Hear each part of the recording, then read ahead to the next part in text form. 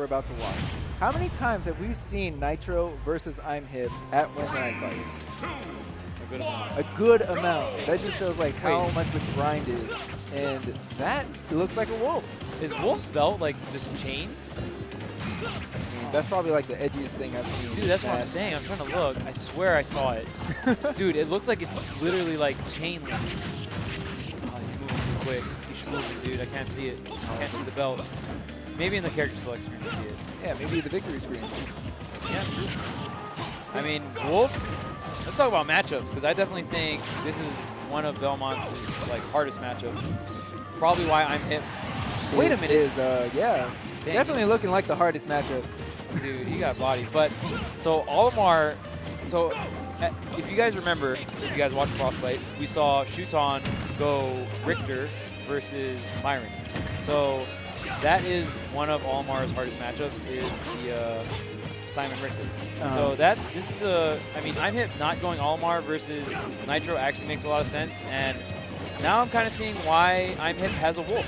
Yeah, he started to pick up Wolf about a month ago for this exact matchup because Olimar, like you're saying, Olimar Gets Belmont is hard. Yeah, it's hard. Who wants to work? Yeah, and it's just like, for the most part, any matchup that like Olimar loses is because they just out-projectile. That's true. And Belmont's definitely do that. Yeah, I mean, just about every move outside of, what, jab? Wow, that was a beautiful parry on the second part of down tilt. And so that's going to be enough to take the stock. Wow. Where were we? Damn, that DI was straight left. Nitro's still sitting on his first stock, approaching max percent, or max raid. Dang, but is this Wolf going to get sauced so hard that the Olimar can come out? Hard to say. I feel like even if ImHip loses game 1, he'll still stick out with Wolf for game 2 at least. This is winners finals, who's best of 5, so he does have a couple games to adjust. Oh man, so much damage. And catching the landing as well. Ooh, What? you can't reflect the forward smash, my man, and there's the tipper on the chain. You know, it'd be funny if you That's could. what my face looks like right now. Dude, what if you could reflect the chain? That would be so funny, like watching Richter like F smash himself, like and then you see like the chain like get longer and come back at him. There would be, what is that, like 5 characters in the game that would just nullify Richter. Yeah. You would just stay in Reflector the entire time. Like, go ahead and make a move. Well, what if he grabs you, dude? Dude, I'll take a grab over Dude, is having a character like not be able to use 99% of their moves. Okay, so I guess that was a little bit too one-sided for ImHip. And the Wolf goes back into the den, man, and we'll never, I didn't look to see if his belt was chains, man. I guess we'll never know. Dang, I do, wait, my switch is right there, but. Are you trying to cosplay as Wolf? No, I mean, I'm not judging. You know, I definitely saw the cat dressed as Fox once, so. Yeah. Spacey Nation. It actually sounds like kind of hype. Just like I buy a chain and I like wear it as a belt. Like actually doesn't do anything. Like a bike chain? Yeah. Well, no, not a bike chain. Like a cool looking chain. I wouldn't put a bike chain on my waist. It'd be funny. Like even if you actually had like fake chains on your waist, like there's no way you're actually using that as a belt. it's literally there for aesthetics. Like it's like dang, your belt isn't being used like for its purpose. Man, I'm already doing a lot better with the Olimar though. I mean, this is probably a comfort thing. It's definitely going to be an experience thing because he's going to have substantial more experience with Olimar than he's with. Wow, the DI mix-up. Yeah. That man was definitely DI to the right. Oh man, and I feel like ImHip has a lot of options, especially with these purple Pikmin. If Nitro starts trying to set up the holy water, ImHip can just throw it right over the holy water, hit him in a tumble, or at least like latch on a couple Pikmin. I mean, but even if Nitro starts resorting to throwing more holy water, he can just shield it, and it'll just bounce off like his shield. Yeah. If Nitro misfaces it. Right. Yeah, it's tough. Damn. But right now, ImHip, all the control in the world right now. Pikmin gonna stop that, or not stop it, but make the holy, wow, see, that time it didn't make it go back. Kind of interesting. It might have to be like a purple Pikmin that makes it go back. Oh, but the up smash on the backside, even the yellow up smash killing Nitro there. Now on his final stock for this game number 2. S smash, the punish, the whip grab. Nitro retreating to the left side of the stage. Oh, but the back hit of the Holy Cross is going to allow Nitro to get back off stage. And give him some breathing room at least.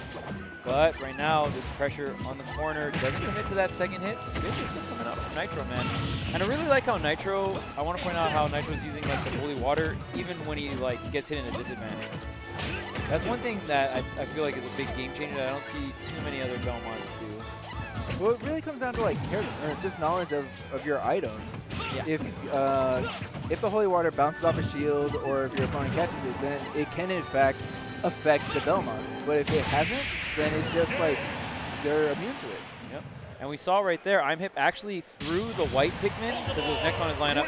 He wanted the purple one next, but he didn't want to throw away the white Pikmin. So he threw the white Pikmin to the right, also made it so he was facing in towards the stage because he was setting up for that purple back air. 2 birds with 1 stone. Yeah. And that's the kind of stuff you got to do as an Olimar main. It's not just swinging out stuff. You got to plan your lineup. You got to see what's next in order and essentially like set up your plan of attack.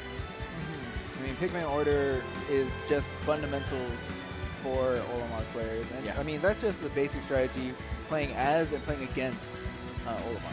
Yeah. All right, so now we're even up 1-1 piece. ImHip tried to come out swinging with the wolf, but you know, the chain belt not working out too much. Yeah, I mean, the Belmont has a bigger chain. Yeah, you're right. I'm sure it could like fit around his waist and it'll still be like a bigger chain. Oh yeah. Olimar, Richter. All right, so I mean, obviously he's going to stick with the Olimar. He wanted that game number 2, and I think at this point Nitro knows he's playing a favorable matchup, so I don't really see him, even if it kind of goes south, I don't really see him switching to Sonic. Like maybe, I don't know too much about Sonic in this game, but I would just assume that Olimar kind of bodies Sonic. From what I understand, Nitro will only go Sonic for like certain matchups now. Olimar's not one of them. Ooh, no double jump here on ImHip. Yeah, no double jump, but that recovery is really good. That setup, even better. Yeah, and right there, went for the high read, threw out the holy water, and was able to confirm it into that up smash, but the purple back air for ImHip coming out so clutch, evening out this game, 2 stocks apiece. Moving around the projectiles, and just trying to get back on the stage. ImHip having a little bit of trouble, but now putting some damage onto Nitro. And some of those, he like latched 2 Pikmin onto him, and they pretty much ticked the whole duration. That's, you know, that's when Pikmin. Yeah, when a white Pikmin, when a blue-red Pikmin get attached onto their opponent, and ImHip able to get a grab, he pummels, and then does like one of the longer throw animations to just get a little bit of extra damage. Yeah, ImHip trying to get the kill by throwing 2 of those purples out. Now he has no purples. That's a pretty big deal here back in the neutral, but he's got another white Pikmin latched on, and geez, look at this damage right now. Nitro already sitting, yeah, that's toss him up, and it's over on the last stock here for Nitro. He was at like 150. I believe the first white Pikmin he got on him that in the beginning of that stock take the whole duration. And if they take the whole duration, you're taking like 40, 50 damage just from that one white Pikmin. And it really comes down to like these situations when the Pikmin are getting latched onto Nitro. They seem to be getting attached onto him with some type of trade, and then it'll send ImHip off stage. And then within that situation, yeah, Nitro is just fishing for F-tilts, not even concerned with the Pikmin that are latched onto him. Yeah. And as you can see, it's working in ImHip's favor. Yeah, and I really want to point out, we saw ImHip corner Nitro earlier there, right? And he only had 1 Pikmin, and he didn't pull more Pikmin. The reason why he did that is because he wanted that corner pressure with all purple swings. So you can swing one of your aerials, and the next aerial, even though you just used the purple Pikmin, since he's the only one on your lineup, your next aerial will also be purple. So he wanted to like continually pressure him with just the purple Pikmin. That's why he didn't pull. And then when he got him on the ledge, he pulled the remainder. But those are like the little subtle things that a lot of people won't notice that like Olimar mains will do. And that's like the kind of stuff they have to kind of do. That's why like it's not a very popular character because it's a lot of like thinking and planning involved. Yeah, I mean, it's just situational events that can happen, but you have to know, you have to have your answer for everything. Yeah. You have to know them all. Oh, he has the holy water in hand. Oh, good use. Yeah, that was really good. I mean, and just being able to, like, again, the parry on the second hit of down, so it looks like ImHip's very consistent at that. And the amount of time that these two have played, I would expect him to. Oh yeah, and ImHip's just really good at parrying too. I feel like one of the first people to like really impress me with parrying was ImHip. As we say it, gonna get that parry into the forward smash, very early stock here for ImHip. White Pikmin, as you can see, just not concerned with getting the white Pikmin off. Took 30% of that stock was white Pikmin. Yeah. And then just got the purple side B. Just, wow, what an edge guard. And ImHip didn't even use aerials to end it off there. He just used the purple side B, which is like so smart. And now he's up 3 stocks to 1 here against Nitro. Right. I mean, he's approaching that max rage %. Olimar with max rage, a little bit scary, just because he's able to rack so much damage up with you. Like, pretty much they're able to 0-60 you in a matter of seconds. Yeah. And then that's essentially kill % with purple Pikmin. And then right there, Nitro did a really good job sealing out that second stock. Did a lot of shield damage with that axe, and even if ImHip just stayed there shielding, like he's going to catch a jump, he's going to get a swing, or just maybe even get a shield pull with that forward air, ended up getting that. But Nitro still has much more to get this uphill battle going because ImHip's got a whole another stock. And did you see the ledge traps coming out from ImHip? 3 down smashes in a row that actually connected onto Nitro. Yeah, insane. That is actually insane. But now we see the tables have turned a little bit.